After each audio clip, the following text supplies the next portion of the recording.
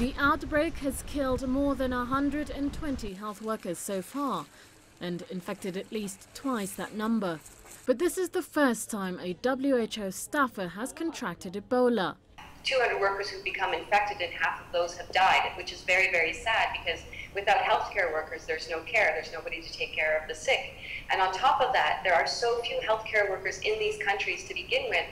We need the international teams to come in and have the confidence that they can work in safety in these countries. So that's why it's so important that the teams who come in anyways be knowledgeable, that they know how to handle Ebola, that they know about infection prevention so that they're not harmed themselves and they do not pass along anything between patients as well. The medic is from Senegal. He worked at a testing lab in the eastern region of Galang, Sierra Leone's hardest hit areas. WHO says the lab's closure is temporary. It's not clear when it will reopen.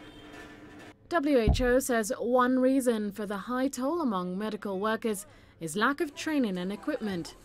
It's West Africa's first known Ebola outbreak, and many medics initially did not know the extent of the threat from infection.